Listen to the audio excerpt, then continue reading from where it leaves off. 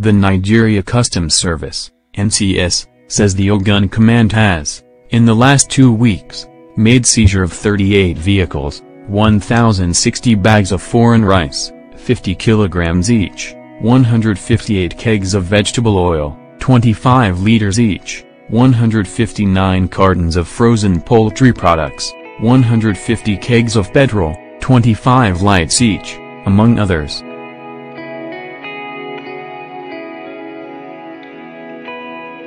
In a statement made available on Facebook by Customs, the CAC of the command said that, "The quest to adequately secure our borders against economic saboteurs is gaining momentum.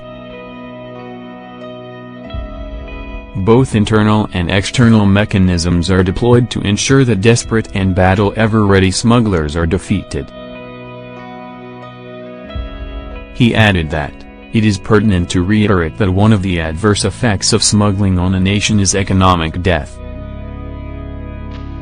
Therefore, concerted efforts are strategically designed to ensure that punitive measures will not be limited to seizures of smuggled items, but reinvigorated efforts will be geared towards apprehension and prosecution of smugglers to serve as deterrent to others." The era of abandoned seizure without accomplice, will soon come to an end, he said.